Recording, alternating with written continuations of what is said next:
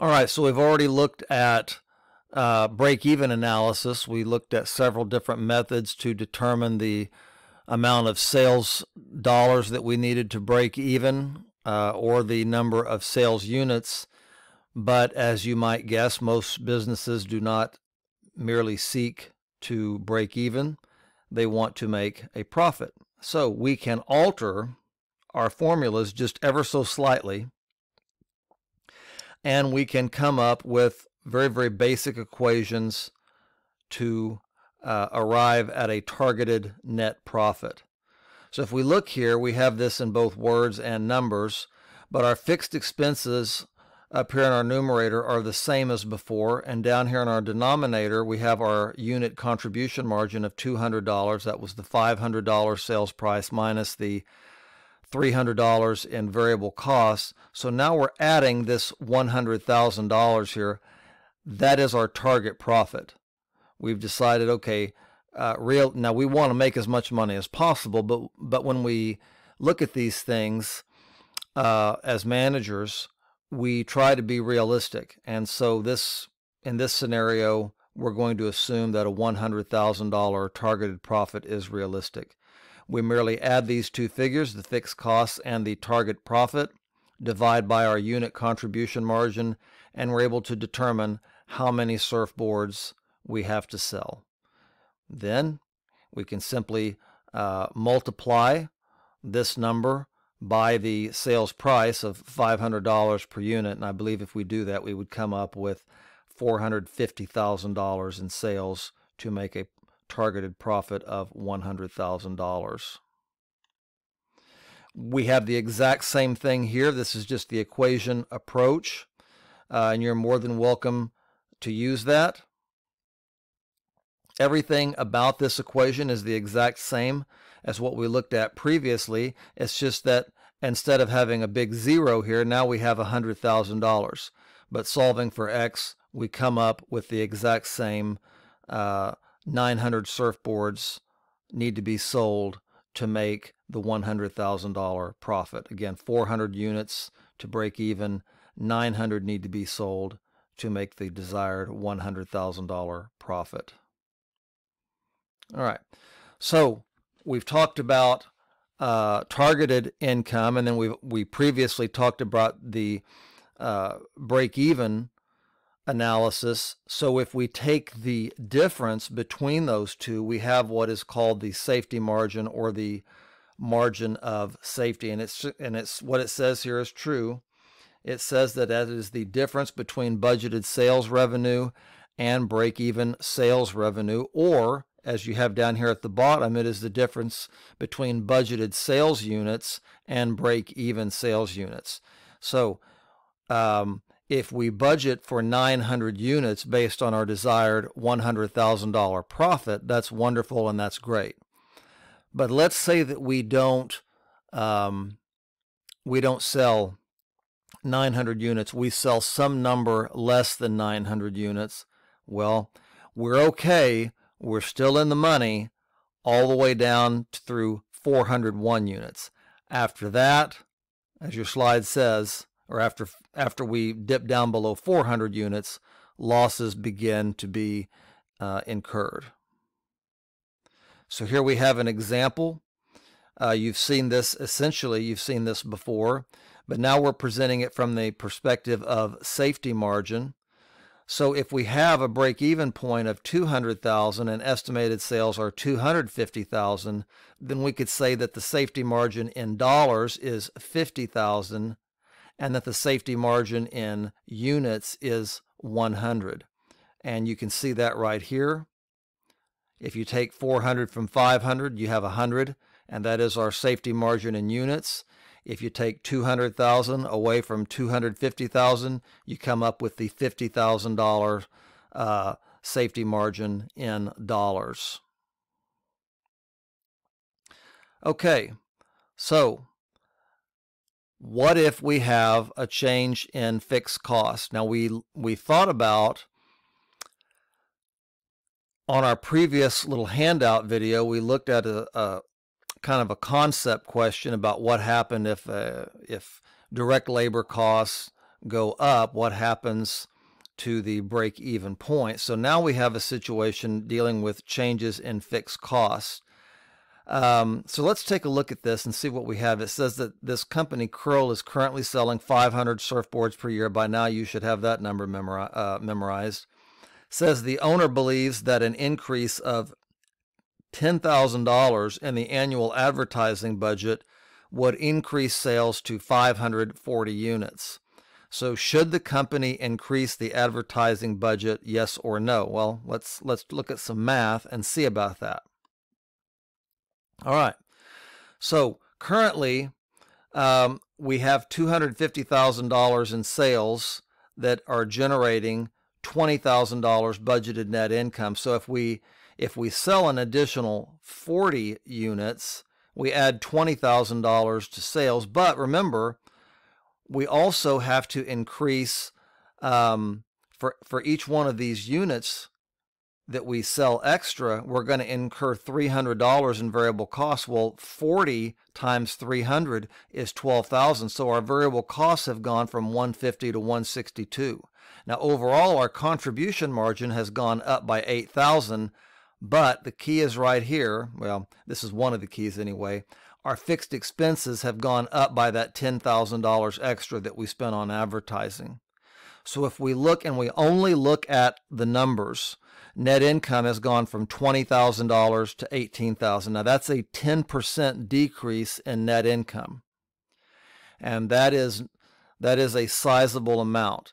So from an accounting perspective, the advice would be do not spend the extra $10,000 on advertising. Now I will tell you this.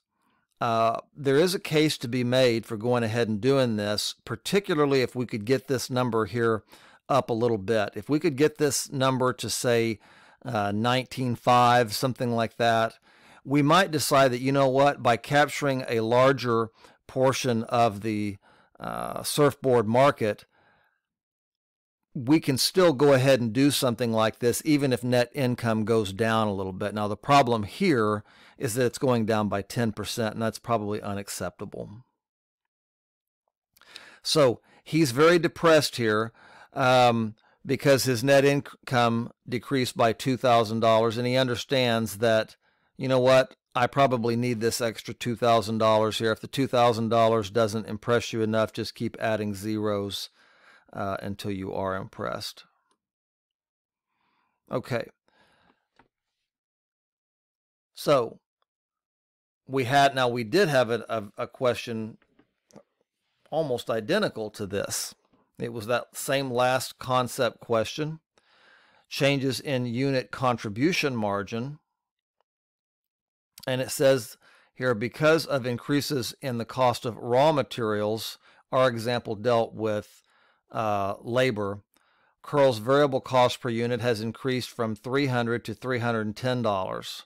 With no change in selling price per unit, which is what we discussed on that last question in the previous handout, what will be the new break-even point? Okay, so our sales price is still $500. Our variable cost is now $310, and our fixed costs are the same. So again, remember, if you can, our previous break-even point was 400 units, but now we have to sell 422 units because our contribution margin per unit has gone down by $10 from $200 to $190. All right. But it can also work the other way.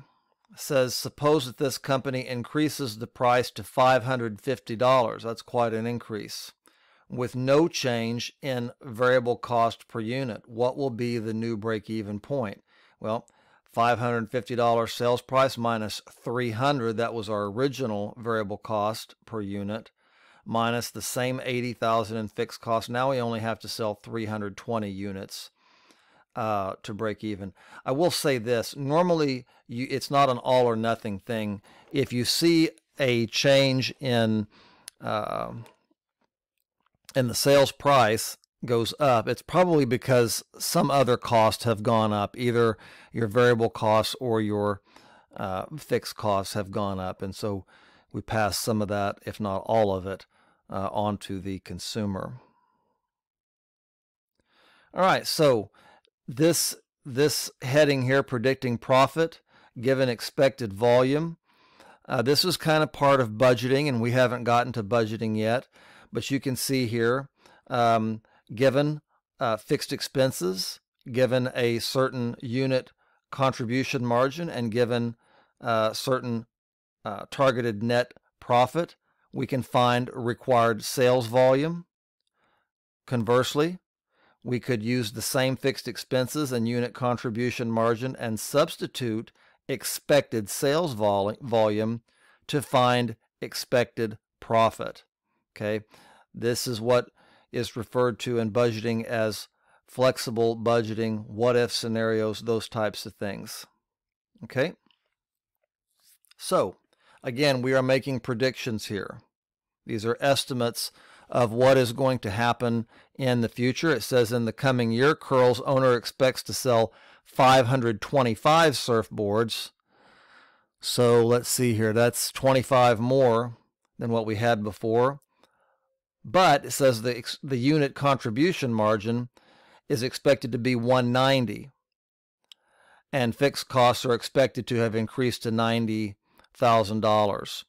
So probably one of the reasons why we're selling 25 more units is because we've incurred some increases in variable costs, and we've also incurred some increases in fixed costs, and we haven't changed our sales price. So if we take our contribution margin of 190 and we multiply that by 525, the number of units expected to be sold, and then we subtract from that our fixed cost of 90,000, ultimately, without going through every single one of these steps, we're going to come up with 99,750 here minus the 90,000, and so we're going to have expected profit of $9,750. So here's a case where so we didn't change our sales price, but because we didn't do that, we got some benefit in terms of sales volume. Okay, profit went down quite a bit, however. All right, so what we've looked at so far are examples of cost volume profit analysis with a single product, but that's not very realistic. Usually there are multiple products, right? So for a company with more than one product, we have to consider this thing called sales mix. And I'll let you read the rest of this.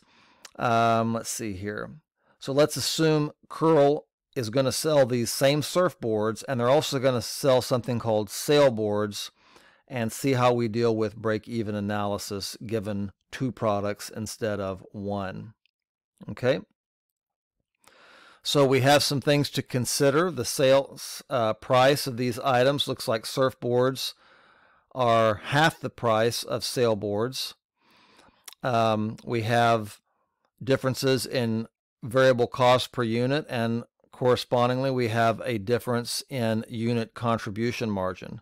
We also have a difference in actual sales volume. So how do we account for all of this?